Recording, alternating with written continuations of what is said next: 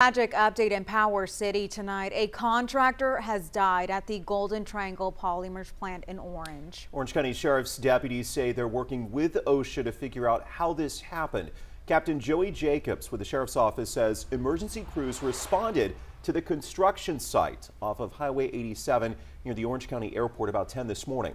Chevron Phillips confirmed to 12 News the worker was killed after being injured at the construction site. Captain Jacobs says investigators are interviewing witnesses to find out what led up to this.